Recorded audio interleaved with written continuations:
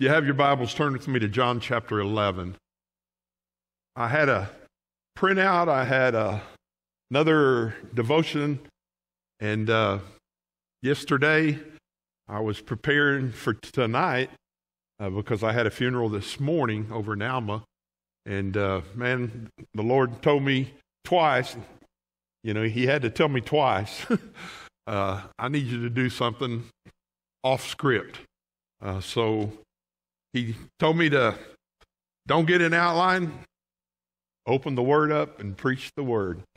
And so that's what I'm going to do following the Holy Spirit. I do have a title, but I do not have 3 points tonight. We're just going to go down through Scripture. An on-time God. An on-time God. And we are familiar with the story, but if you're like I am, every time I pick up the Word of God, I see something different or something that I hadn't emphasized before. And there's a couple of things I believe that we can see from this wonderful, wonderful story. John chapter 11, verse 1. Now a certain man was sick, Lazarus of Bethany, the town of Mary and her sister Martha. And it was that Mary who anointed the Lord with fragrant oil and wiped his feet with her hair, whose brother Lazarus was sick. Therefore the sisters sent him to saying, Lord, behold, he whom you love is sick. So see, a lot of what's going on here, Jesus obviously spent time with these three and with this family, because the last words that you see in verse 3, he whom you love is sick. And so there had to be a closeness there. And Jesus, he loved everybody, but it's just like with the disciples. Whom did he said? The disciples whom Jesus loved. Well, it was John. Okay, so there was a special, and it wasn't, he had preference, or he was, an unusual type of love like that. It just simply means he probably hung around him more, and there was just a special bond. I think bond was the word I was trying to look for there. Now, verse 4, and when Jesus heard that, he said, this sickness is not unto death, but for the glory of God, that the Son of God may be glorified through it. So he just tells them right off the bat, listen, it's not unto death. He's not going to die.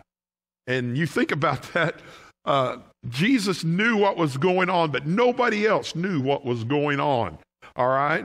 And it's like today at the funeral, I quoted Romans 8:28, for all things work together for good to those that love God and those who are called according to his purpose.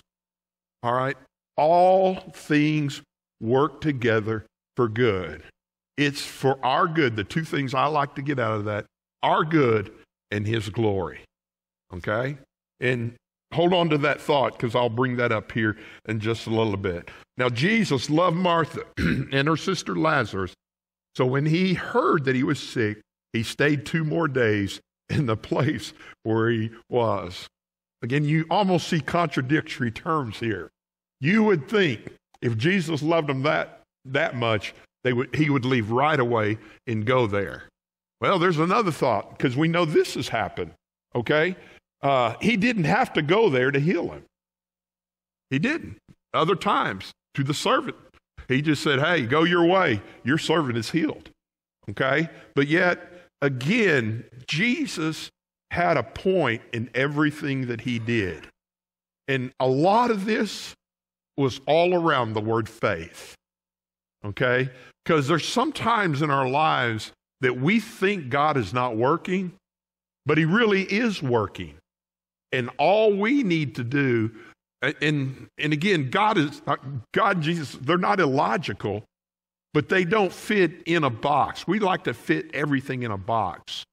And God had a better purpose. God had a greater purpose in what he was doing. And Jesus, too, he stayed 2 more days. And I'm telling you, it was on purpose. All right? He had a point to make. He was stretching their faith. Then after this, verse 7, he said to the disciples, let's go to Judea again. And, just where we are in the book of John, there had been some trouble there. The scribes and the Pharisees hated him. The scribes and the Pharisees threatened Jesus. Okay, but Jesus again was purposely speaking to the disciples. The disciples said to him, Rabbi, lately the Jews sought to stone you, and are you going there again? And they are just saying, why? Jesus, you know what happened last time we were there. But here's the deal, folks. Jesus is Jesus, and nothing's going to happen before God's time. We should not be afraid. We should not question God, all right? We should put our faith and trust in Jesus, knowing that he knows best. Then verse 9, and Jesus answered, are there not 12 hours in the day? And he gives an illustration here. If anyone walks in the day, he does not stumble because he sees the light of this world. But if when one walks at the night, he stumbles because the light is not in him. These things he said. After that, he said unto them, our friend Lazarus sleeps, but I go that I may wake him. And again, what is he talking about, light and darkness? He's saying that even in the Gospels, they said Jesus is the light. And just because it is dark doesn't mean, Jesus, shouldn't go, or Jesus, are you sure about what you're doing? Okay? Jesus can see through walls. When Jesus, after his resurrection, he walked through walls. So he was just simply saying, you guys are being logical. I know what time daylight is. I know what time night is. I know that a lot of people don't do anything, because you have to understand there weren't street lights back then, okay? And there sure wasn't LED lights. But he was just simply saying, you guys don't see it. All right, you haven't figured out I'm going there for a reason and for a purpose. And then he gave them another assurance. Our friend Lazarus sleeps, but I go that I may wake him. And I think they really thought he was literally talking about sleeping, but he had a much bigger idea. Verse 12, then his disciples said, Lord, if he sleeps, he will get well. However, Jesus spoke of his death, but they thought he was speaking about taking rest in sleep. And again, they were talking about two different things. Verse 14, then Jesus said to them plainly. And again, I really, sometimes I know Jesus was frustrated. He would be frustrated with Peter, by some of the things that Peter said and some of the things that Peter did. And I think here, because that word plainly sets that off for me, okay? And I've said this many times, folks. Every word in the Bible means something. Every word, okay? Lazarus is dead.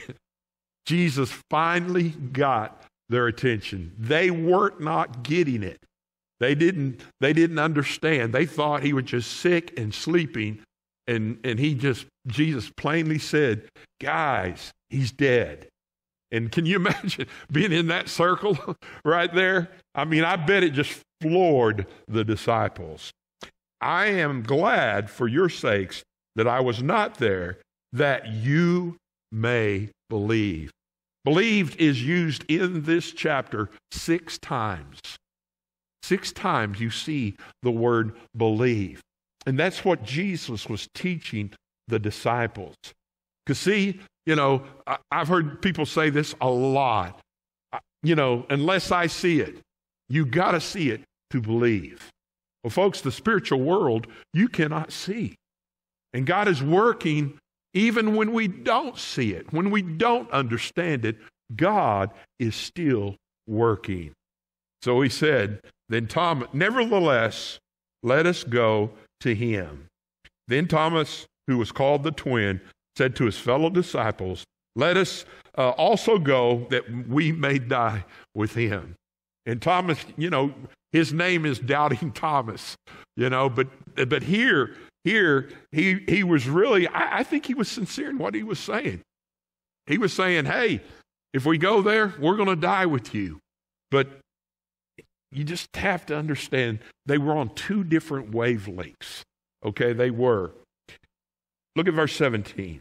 So when Jesus came, he found that he had already been dead in the tomb for 4 days. And folks, 4 days, that's what I call double-digit dead.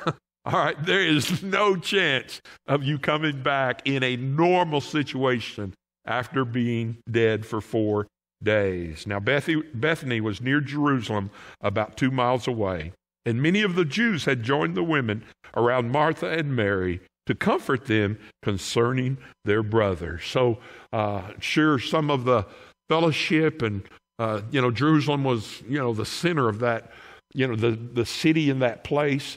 And so, they knew when Jesus came. They knew Jesus was there.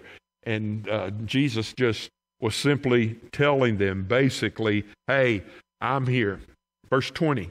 Now Martha, as soon as she heard that Jesus was coming, went and met him, but Mary was sitting in the house. Martha, several times, I think it's 3 times in Scripture when you see Martha, she is sitting or listening to Jesus. You remember Mary? She was the one that, Jesus was in the house and, they were preparing a dinner and Jesus was talking and Mary was in the kitchen and she just cooking away. And she just stops and says, Jesus, will you tell my sister to get in here? You remember what he said? You're thinking of a certain thing, but Martha, is thinking of spiritual things. Okay? And again, Jesus is always teaching everywhere he went. Now look at verse 21. Now Martha said to Jesus, Lord, if you had been here, my brother would not have died. So what is she doing? She's putting a limitation there. Basically, in an indirect way, she was saying, if you would have come when we asked you to come, this would not have happened. Now, it's not a direct quote, but there's some, you can see that in that. And then he said, but even now, I know whatever you ask of God, God will give you. And it shows you how Martha felt. All right, she thought it through a little, and she just thought, it's probably not too late. If you say it's going to be okay, then it's going to be okay. And Jesus said unto her, your brother will rise again. He will rise again. And of course, Jesus had taught, in the Gospels, about heaven and about, the resurrection and about all that will go on there. So Martha was just simply saying, if you look at verse 24, I know that he will rise again in the resurrection at that last day. So she was saying, I know eventually he's going, there's going to be a resurrection. But now it seems as all is lost. And one of my favorite scriptures in God's Word. And Jesus said unto her, I am the resurrection and the life. This is the 5th I am statement in the book of John. And he is simply saying, not only that I am the resurrection, I know that I will be the resurrection.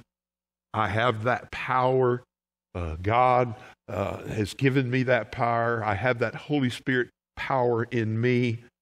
And there is always hope with Jesus Christ. It's never over, folks. I've been in hospital rooms where the doctor said, I know one case in particular when I first came, the guy had a massive heart attack. And I was in the room with the family when the doctor came in and said he has a 2% chance of making it. And man, we just kept praying. We kept believing. And he got a little better the next day. And it took a long time. I mean, it took probably 2 weeks before the doctor would say, you know what, I think he's going to make it. But it's not the doctor's choice. It's not up to the doctor. And I believe in doctors. I believe in medicine. I really do. But I also believe in the healing power of Jesus Christ. I am the resurrection and the life. See, they were talking about life and death situation. And folks, Jesus was acquainted with both. Jesus knew what his purpose was. Jesus, when he started his ministry, was walking towards the cross. He knew that one day he was going to die. But I am telling you, folks, we have hope beyond the grave because of Jesus. I am the resurrection and the life. He who believes in me, though he may die, he shall live. There's that word again, believes, trust, puts faith in me. Though he may die, he shall live. And today, I was over in Alma. I did the funeral of Jerry Osborne 2 weeks ago. And Frances had Alzheimer's, and she's had it for several years. And in all that, Jerry had passed away, and she had fallen. She'd broken her hip. Everything was doing good. She was in a rehab unit over in Alma. And the story they were telling me was the nurses got up that morning and just knew something was off that day. And so they called, the family in. And they just thought, well, we'll just load her up in an ambulance and get her to the hospital and see what's going on. And she just passed away. And I'm telling you, folks, I believe they had been married 71 and a half years. 71 and a half years. And with Jerry gone, Debbie, there's probably not a day or two in their whole life that they weren't together in marriage. And that bond that was with them, all right? I truly believe Frances knew, you know what? Jerry's in heaven, and I am going to go join him. Folks, it really wasn't a sad funeral or a sad deal that was going on, okay? And my point in all this is Jesus and God, they give life and they allow death. And in this case, I am telling you, matter of fact, that's what I said at the funeral. There's no doubt in my mind that it was God's will that she died, on Friday morning. And so we see here, and whoever believes in and lives, and whoever lives and believes in me shall never die. Do you believe this? Folks, we have to, if the Lord tarries, we have to die the physical death. Okay, and I really think more people are concerned about how they're going to die than if they're going to die. I mean, there's 100% chance, folks, if you live long enough, you're going to die. All right, but just how is some concern. But even at that, folks, we shouldn't be afraid of death. Okay, death is graduation day. Death to a Christian, to me, will be one of the best days of your life. Because 2 Corinthians 5:8 says to be absent from the body is to be present with the Lord. And I love to quote this almost every funeral I ever do. I say this phrase: when they took their last breath here on earth, they took their first breath in heaven. So Jesus knew all that was going on. Jesus knew what he was going to do. And he was giving Martha a lesson. He was trying to say, Martha, it looks like he's died. It's been 4 days. But yet, God and Jesus can do anything. And she said to him, and I love this statement of faith, yes, Lord, I believe that you are the Christ, the Son of God, who has come into this world. Folks, that's the statement that Peter made.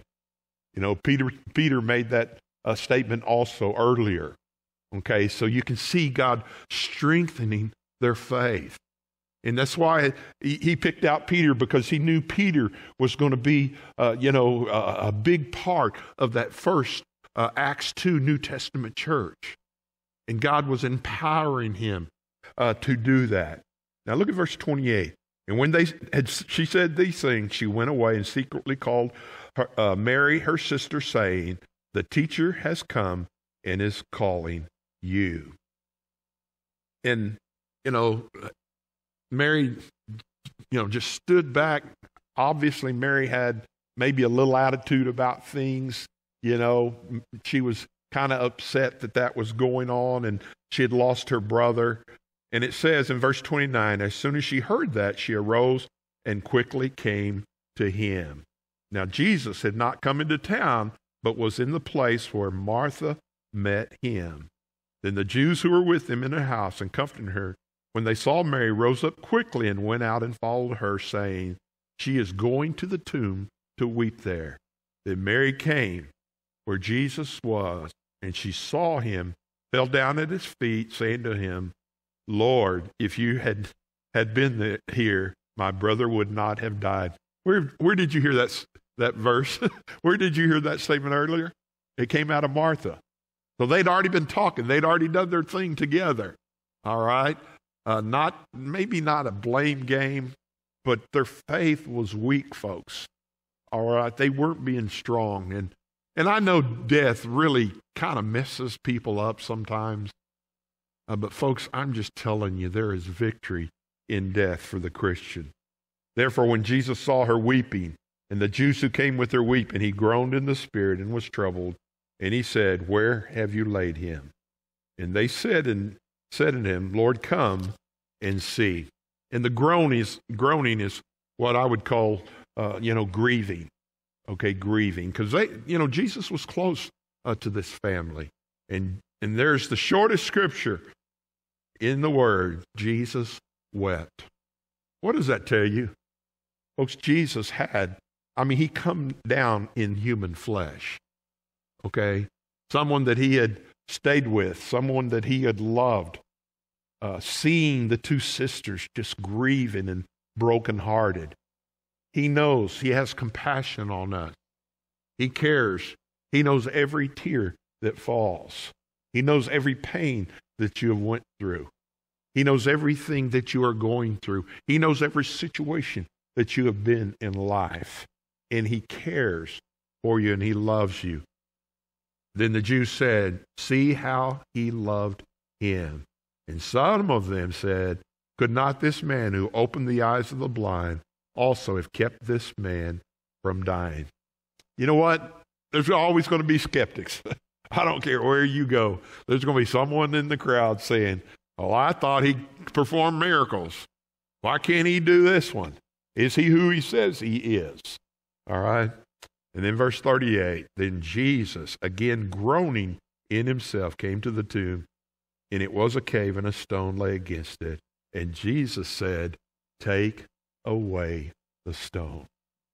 Man, I'm telling you, I really think when that happened, everybody just started looking at one another. Like, is he serious? Remember what he said earlier? He'd been dead. They said he'd been dead 4 days. Folks, they did not have the embalming things. They had embalming, but not like we have it. Okay? I mean, a lot of it was, being wrapped in cloth and with those spices. All right? And when it's been 4 days, I'm telling you, I know the people looking around just thought, "What in the world?" And Martha, the sister of him who was dead, said to him, "Lord, by this time there's a stench, for he has been dead 4 days." 3 times in this scripture, Jesus was reminded he's been dead for 4 days. Do you not know Jesus knew that was what was going on? And Jesus said unto her, "Did I not say to you that if you would believe," there's that word again, "you would see the glory of God." Folks, God had a purpose in what he was doing. He had a purpose. Now let me ask you a question, a rhetorical question. Which is truly the bigger miracle? If Jesus would have healed him from the distance, or if Jesus had raised the dead. Now, he could have done either one. Folks, I'm a witness that God can heal. Okay? I've been healed of cancer. There were 3 words there, and the last one was melanoma, which is the kind you don't want. I had to go through 2 surgeries and 2 skin grafts. But I'm telling you, I was 30 years old, and I'm 65 years old now. And, they check it out every now and then, and they just said, hey, it's not a thing. Your cancer's not, in recession. Your cancer's, I'm telling you, it's gone. So God can do anything he chooses to do. And he just saying, here's the key there. If you just believe. And a question I want to ask too is, how big is your faith? How strong is your faith? And I'm going to be honest with you folks, mine could be stronger. It really could. There are times I may not say a word, I may not voice something out loud, but I'm just thinking, man, I don't know about this. I really don't know about this. And again, they called Thomas Doubting Thomas. But folks, part of growing in the Lord is strengthening your faith. Strengthening your faith. How do we strengthen our faith? By spending time with Jesus. Spending time with Jesus. Then they took away the stone from the place where the dead man was lying, and Jesus lifted up his eyes. Notice 2 things about that.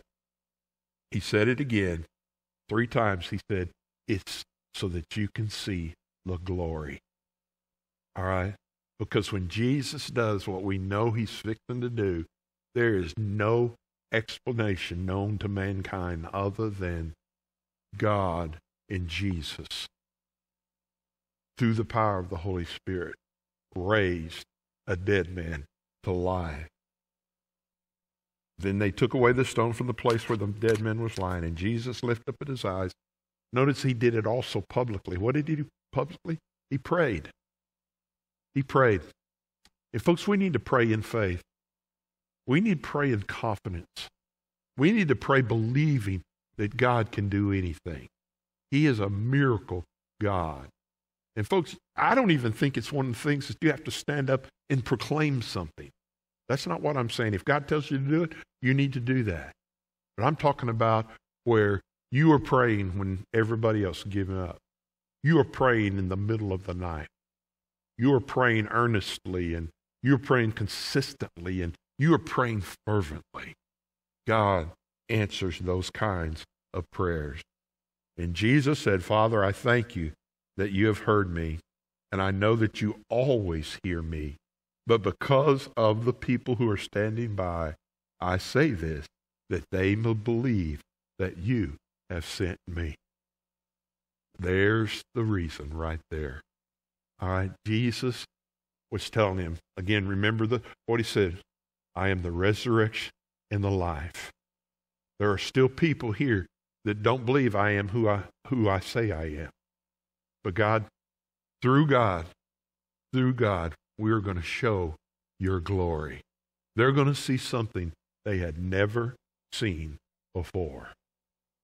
In verse 43, now when he had said these things, he cried with a loud voice, Lazarus, come forth. Well, I'm telling you, I would have loved to have been there that day. I mean, you talk about shouting, you talking about excitement, you talk about, the man that went to Jesus and the disciples couldn't heal him. Help me, Jesus. Help me. My faith is small. Help me to believe. I honestly, thinking logically, I don't know how somebody that was there that day and saw that could not believe. I just don't know. That just doesn't register in my mind. And so we see what happened. Jesus calls him.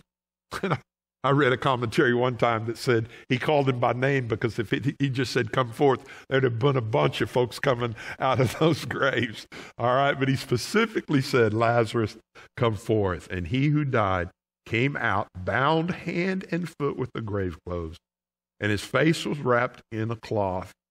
Boy, you talk about getting some heartbeats going fast. You talk about eyes bugging out of the top of your head.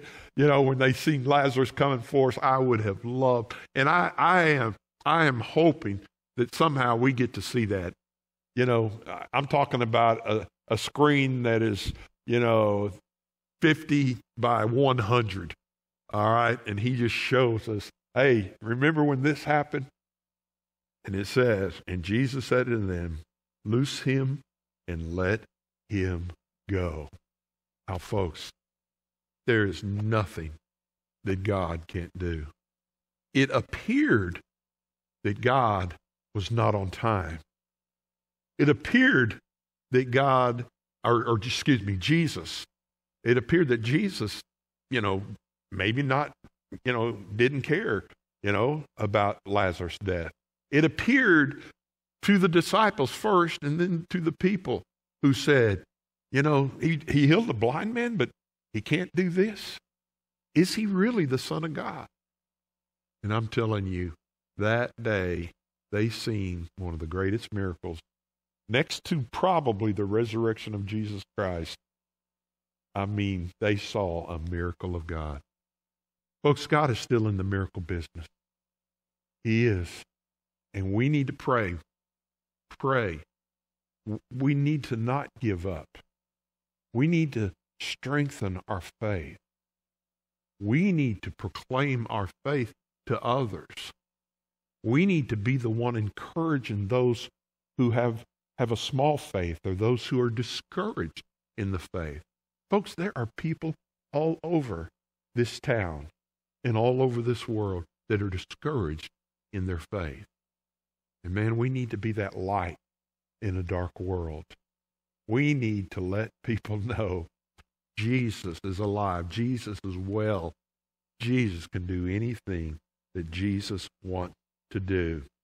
And then it's not part of the lesson, but then many of the Jews who had come to Mary had seen these things did believe on him. But some of them went away to the Pharisees and told them the things. And you know what they said? We need to kill this dude. There's something wrong with him. We need to take his life. All right? They feared him because he spoke just wisdom. Jesus spoke wisdom. Jesus spoke against them. Jesus spoke about eternal life. Jesus spoke. And folks, the world needs to hear that. They need to see that we have a huge, that's what I want. I want, when people either go by my casket or remember me, I would love for them to say, man, he had a huge faith. Not just for my glory at all, not at all, but so others can believe and that we can be examples to other folks. Father, thank you for this day. And God, you're always on time. Man, you're never early, you're never late. And God, sometimes we try to get out ahead of you. Sometimes we lag behind you. But God, the key is to walking with you, walking beside you. Man, we're walking with the King of Glory. We're walking with Jesus.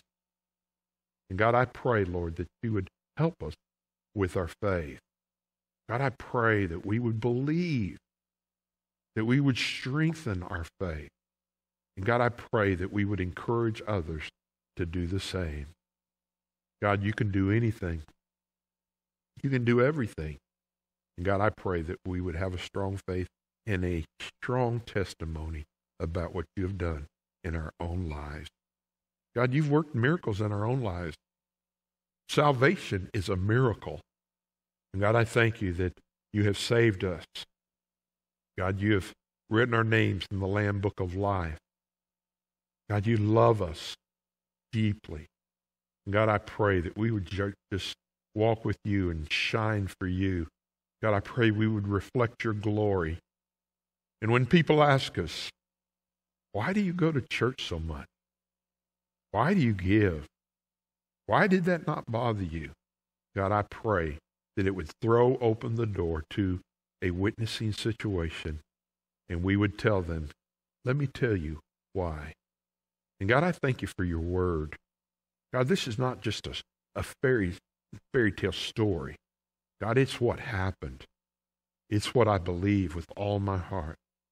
And God, I thank you that you are the miracle God, and that you love us, that you are personal with us, that you encourage us, and that you do things in our lives, and we don't acknowledge it. We just let things like that pass by. So God, help us to strengthen our faith. And God, I pray our faith would just grow stronger and stronger and stronger. In Jesus' name I pray. Amen.